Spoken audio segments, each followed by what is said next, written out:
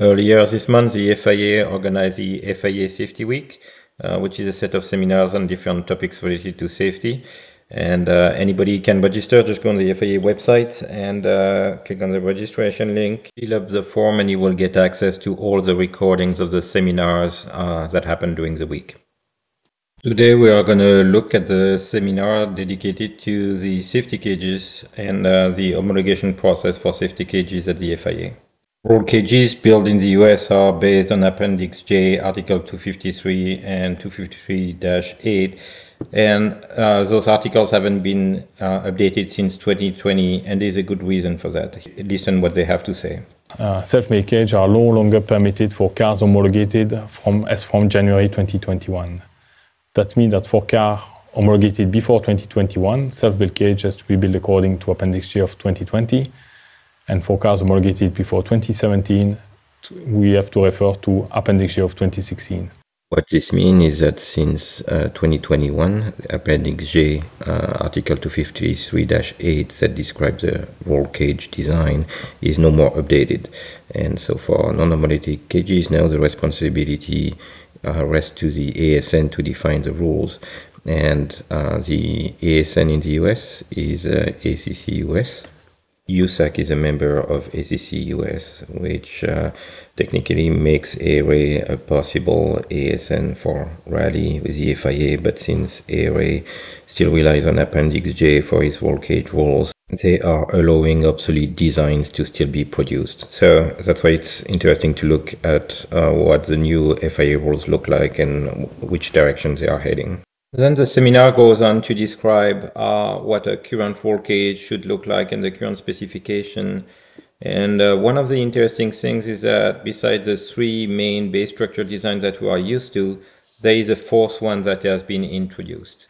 The third base structure must be made of two lateral roll bars, two transverse members, two rear pillars that must be straight in a side view, on the same criteria concerning the location of the connections. They also clarify that there must be a minimum distance between the seat and the main roll bar. Next interesting development is the roof bars, where the forward V design is no more allowed. So here again it is compulsory to have this kind of reinforcement. Two designs are possible. We have the V-shape design and the design with intersection. So this design is not in compliance with the regulation.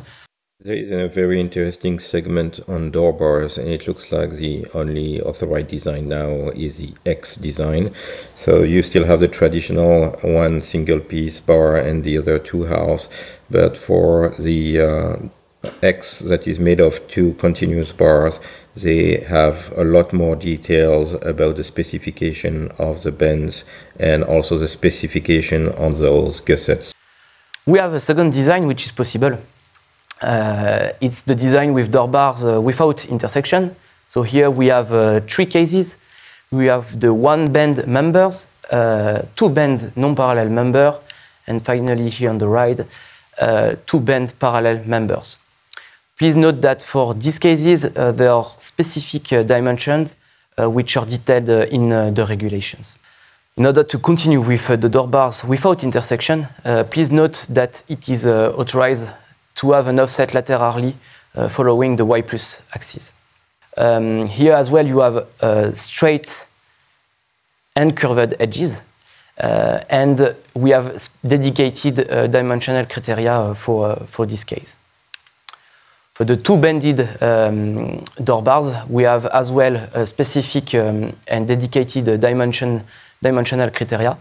There are also now specifications for the gussets of the windshield reinforcement bar. We have the specific case when we don't have any intersection between the door bar and the windscreen pillar. Here, a specific reinforcement made of fabricated sheet metal is compulsory. Another interesting development is that they are now contradicting how to secure the door bars to the body shell of the chassis that was explicitly said in the 2020 rules. Is it possible to connect the door bars directly to the body shell? So it is important here to underline that the door bars must always be connected to the safety cage and not to the body shell. Is it possible to connect the windscreen pillar reinforcement directly to the body shell? So here again, the windscreen pillars must be always connected to the safety cage and not to the body shell. The optional dash bar is now compulsory if you are not retaining the stock dash. It is mandatory to have front transverse member reinforcement. So here two possibilities. So one cross member directly linked on the front roll bar and the cross design on the right with reinforcement linked to the front turret. It's compulsory if the road car dashboard is not retained. On the topic of optional bars, there is an interesting remark on the maximum length of tubing that can be used. There is no restriction to add additional tube between tubes of the safety cage as long as they comply with all the other requirements from the regulations, like meeting the frontal projection area or the door aperture area, and also meeting a limitation of 15 meters of tube smaller than 40 millimeters. They also discuss double main hoop options for trucks and how to integrate roll cages to existing tubular frame in side-by-side. And they make another number of useful clarifications on the rules. So no, it is not possible to connect a structure for fixing the seat supports to the tube, making the safety cage. Nevertheless, as mentioned in this slide, there are two exceptions. There is the use of the seat attenuator and the use of seats with mounting on the back. So this design is not in compliance with the regulation. There is also that interesting bit that says that if a cage has a bad design, it is the fault of the fabricator and not of the inspector.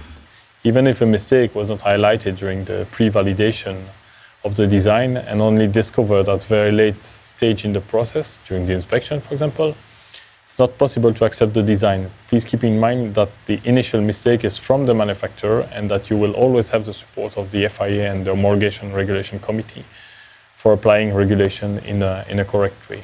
There is also a large segment on the homologation process in homologated cages. Interesting to us is that now the database to see the homologation of a roll cage is available online, and you can also just scan the QR code to pull the data from the database.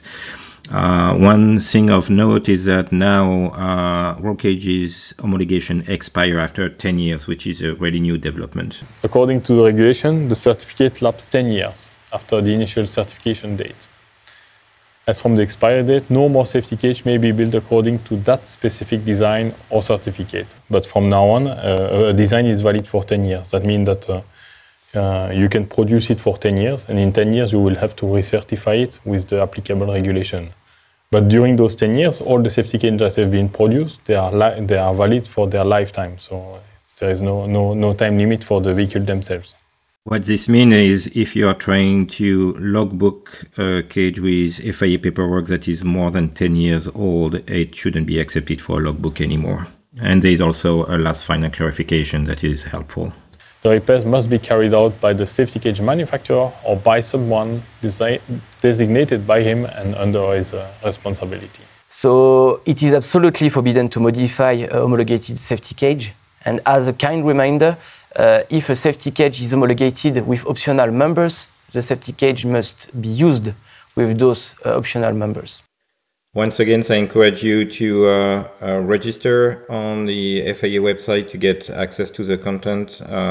The videos have been recording on Vimeo. I will put a direct link to the video in the description of this video.